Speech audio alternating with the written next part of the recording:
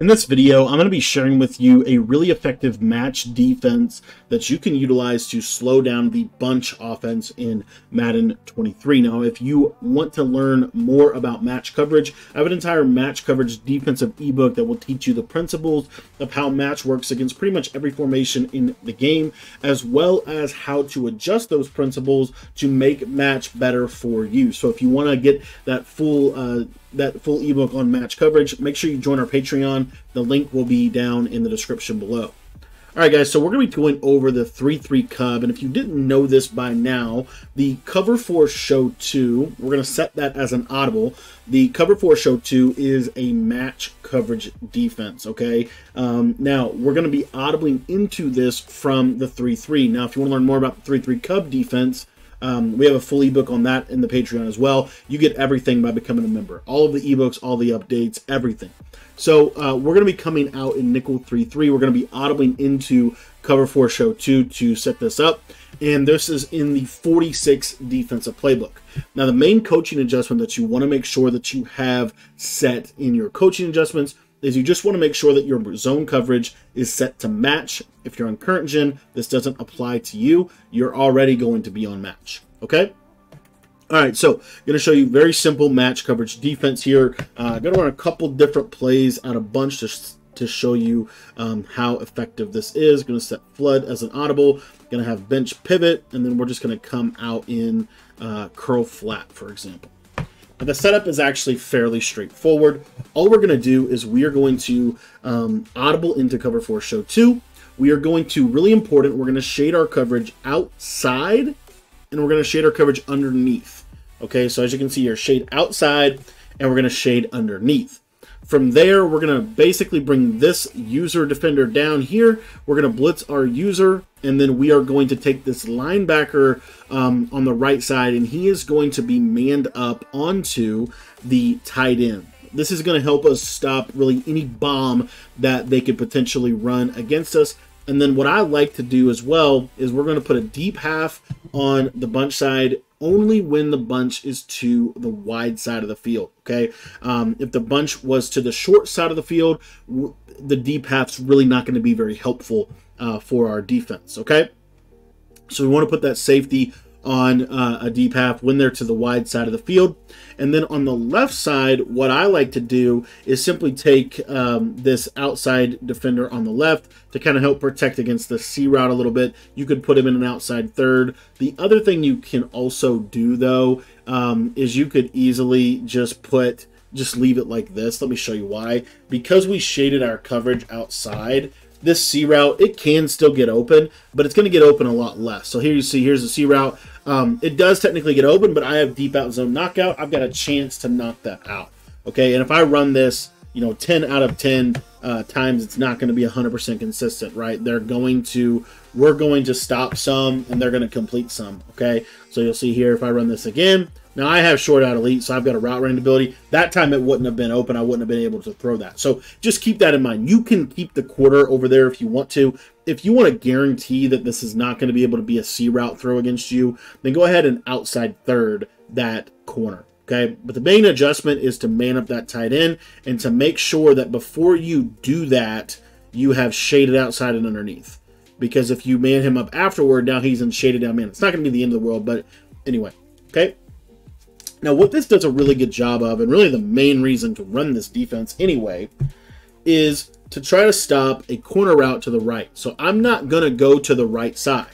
I want to defend essentially in this little box right here, and that's the whole design of this defense. So what you'll see is if they throw a corner route to the right, the match coverage is going to defend this really, really well. Now, hopefully they don't catch it when you have a guy right there with deep out zone knockout, but, trust me, you're going to get more stops than you're not, okay?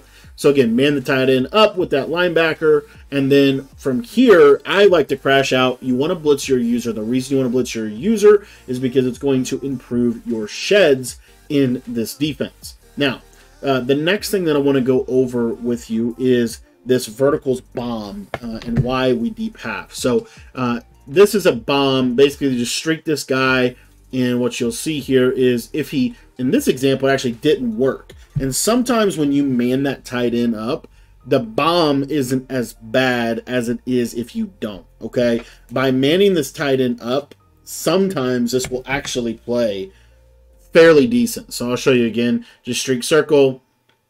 You see how he kind of gets caught in the muck, and, you know, it's not really there, okay? Now I want to show you what this looks like if I don't man up that tight end. You'll see pretty quickly why there's a lot of value in manning up the tight end. So if I don't man up the tight end, you're going to notice that this streak on the right side is going to be a touchdown pretty much every time.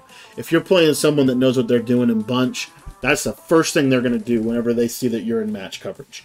So what you want to do is man the tight end up. Now, this is the only adjustment. I'm not going to deep half, and I want you to see, again, the difference. So just by manning the tight end up, that's the only change. They're going to get a little bit of a wonky alignment. Now, this still can beat you over the top, okay? And that's why we deep half.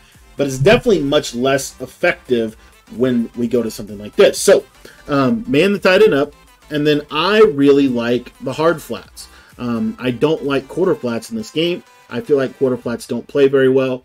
If you want to keep the quarter flat on the bunch side, be my guest. You better not keep the quarter flat on the running back side. That needs to either be a curl flat or a hard flat. Okay? So you can see, you can kind of simplify some of these adjustments. But the beauty of this is any corner route from this bunch formation is going to get matched really well. You see there, they're not going to be able to throw the corner route to the right side with that guy either. Okay? And then we do have the tight end manned up.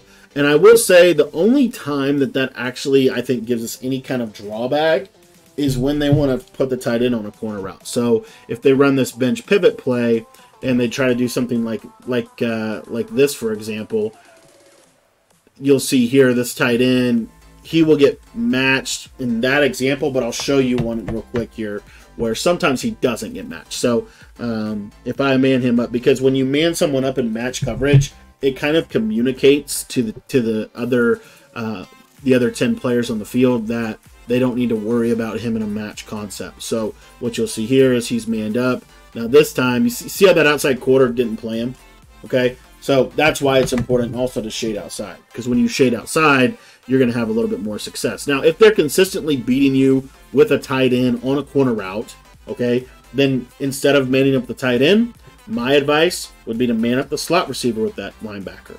That linebacker can kind of be mix and matched as you need him to be, because you'll see right here, if now I don't have the tight end manned up, but I have the slot manned up, watch what happens. You're going to see the match coverage is now going to play the tight end, right? Again, he's got to animate and play, but he's going to play the tight end. So you can kind of go in between as they're showing you different things.